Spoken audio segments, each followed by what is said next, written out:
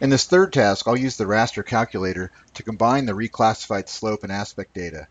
The raster calculator allows you to combine raster datasets mathematically to produce new outputs. For example, raster datasets can be added, subtracted, multiplied, and divided against one another. This procedure is also known as raster algebra. In this task, I'll add the two reclassified rasters together.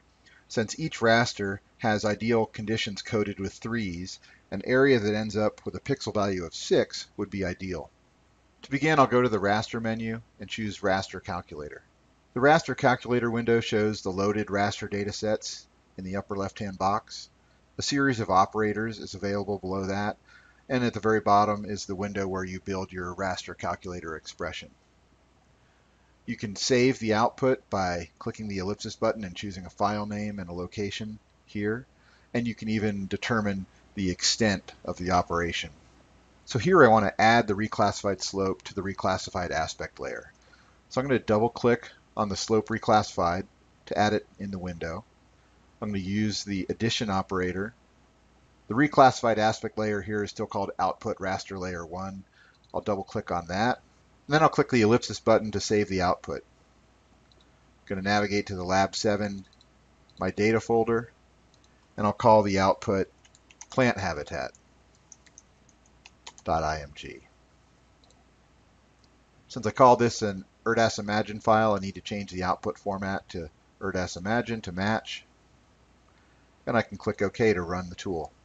Now I'll turn off the other layers and just look at the plant habitat layer here. To visualize the output better, I'm going to open the layer properties for this and go into the Style tab. I'm going to change it to single band pseudo color. I'll use the same red, yellow, green color ramp. I'll change the mode to equal interval, and I'll give it 6 classes matching the number of classes in my data.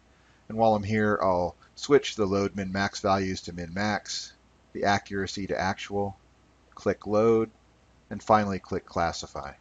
You'll see I have the categories for my data. I'll click OK. And now you can see the dark green pixels that would be optimum habitat for this particular plant species. This lab exposed you to terrain analysis, where you create derived data sets from elevation data, or DEMs. You then went on to reclassify 2 terrain-related data sets, aspect and slope, and you combined them to produce suitable habitat for a plant species. This is another method of doing site selection analysis, and raster data are really well suited for these types of analyses.